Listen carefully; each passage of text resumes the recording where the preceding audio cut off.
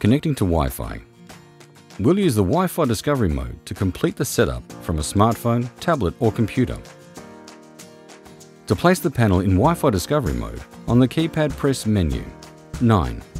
Then your installer pin, 9713. Enter, and then 8. This will enable Wi-Fi discovery mode for 10 minutes. Listen for the Wi-Fi discovery mode on, then press Menu twice to silence the panel. The following steps are completed using a smart device or computer. Make sure Wi-Fi is enabled on the smartphone, tablet or computer you are using. Browse the available Wi-Fi networks. Select the option ZeroWire_XXXX in the name and connect to it.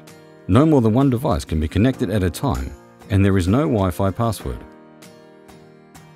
Once connected, the panel will assign a fixed IP address of 192.168.1.3.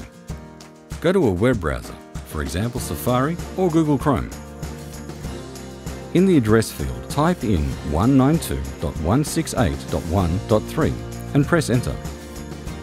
Now sign in using your username and password. By default, the username is installer, and please note that it is case sensitive. The password is 9713.